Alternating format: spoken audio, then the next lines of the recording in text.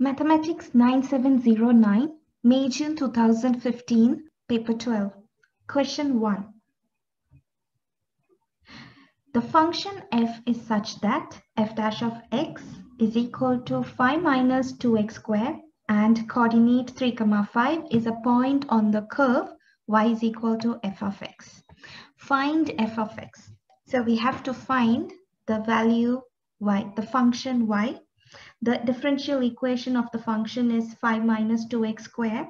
So in order to find f of x from this equation, we need to integrate this equation. I have integrated. When you integrate f dash of x, you get f of x. When you integrate 5, it will be 5x. And this one, you will add 1 to the power divided by the power. So you get minus 2x cubed plus 3. And you get this constant plus c. Because it is indefinite integral, it's a must to add a plus c.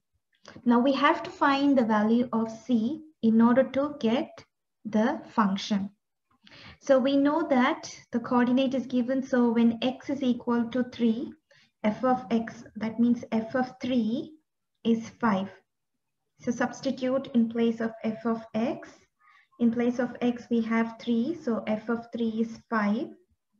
So 5 is equal to, and in place of x, substitute 3. So f into 3 minus 2 into 3 cube over 3 plus 3. And then simplify. So 5 into 3 is 15. This value will give you 18. Take c as the subject and we get c is equal to 8. Therefore, the function f of x is equal to fx minus 2x cubed over 3 plus, instead of c, we got 8, therefore plus 8.